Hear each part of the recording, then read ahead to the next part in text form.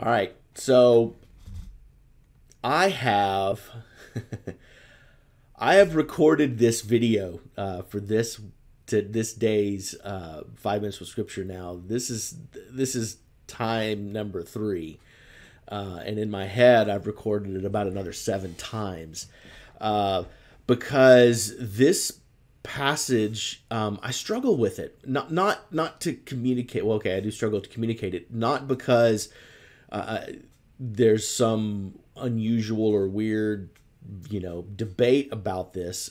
It's because this particular set of passages in First John chapter 4 really shines a light on myself, and I think it shines a light on the church as well. And it's a good light, but it's also a bit of a convicting light, because it. Well, let me read the verses and then I'll tell you why I struggle with this. Starting in verse 7 of First John 4. Dear friends, let us love one another, for love comes from God. Everyone who loves has been born of God and knows God. Whoever does not love does not know God, because God is love. And this is how God showed his love among us. He sent his one and only Son into the world that we might live through him. This is love. Not that we loved God, but he loved us and sent his Son as an atoning sacrifice for our sins. Dear friends, since God so loved us, we also ought to love one another. No one has ever seen God, but if we love one another, God lives in us, and his love is made complete in us.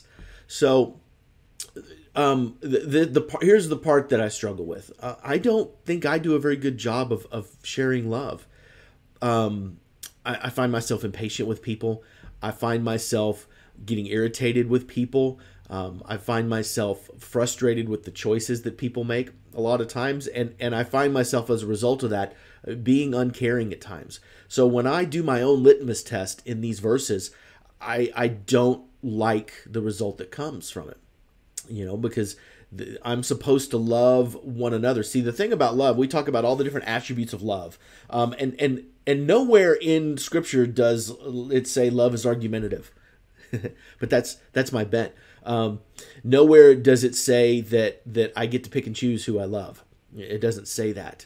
It doesn't say that I get to love at my convenience. It doesn't get to say these things. We and John says this in verse 10. He says, "This is love." See, I don't think we really understand, and I know I don't really understand the love of God. I try to, and thanks to the Holy Spirit, I get closer towards it every single day. But it's not something that comes naturally to me, and it doesn't come to us naturally.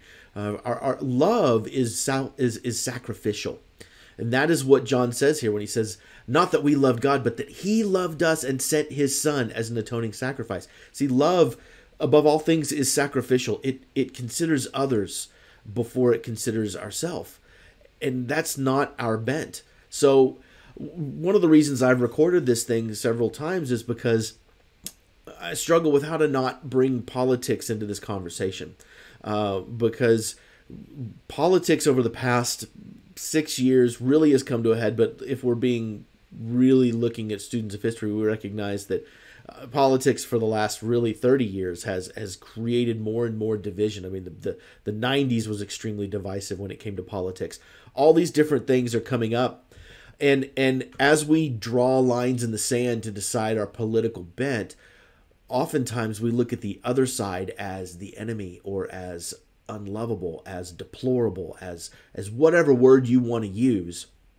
And that goes contrary to these passages. See, we're not commanded to love people based on our own preferences. Whatever our opinion on mask wearing is, and whatever another person's opinion on mask wearing is, we're not allowed to not love them because of that choice. We're not allowed to not love them based on their opinion on vaccines. We're not allowed to not love them based on their political bent. But that's where we are. That's where I find myself, if I'm not careful, going sometimes, and it's hard. This is why this scripture was so hard to talk about, is because God's love is a sacrificial love. God's love is a love that laid down his life. So we also ought to love one another. And this is verse 12. This is kind of the crux of it. No one's ever seen God. See, you remember if you go back to the Old Testament, Moses, the presence of God, just being in the mere presence of God caused Moses' face to glow. Elijah wanted to see the presence of God, and God said, "No, I'm in the wind, buddy. You can't really be close to me." When God put his hand and covered Moses so that Moses could not die. I mean, seeing the face of God was so holy that we couldn't handle it. So no one has ever seen God, but if we love one another, this is what John implies, that God lives in us, and his love is made complete in us, and then people can catch a glimpse of God through our love. And that's the litmus test. If we're loving the way that we're supposed to, then people should see God in us. People should see the love of God within us that's being made complete in us. And I will tell you that I don't always do the best job of that. So my encouragement to you is do your own litmus test on this passage. See where you land. Take an honest look at it and see, hey, is this an area that I need to maybe work on, and what aspects in particular of loving others is it that I need to grow in? Okay, tomorrow we'll continue starting in verse 13.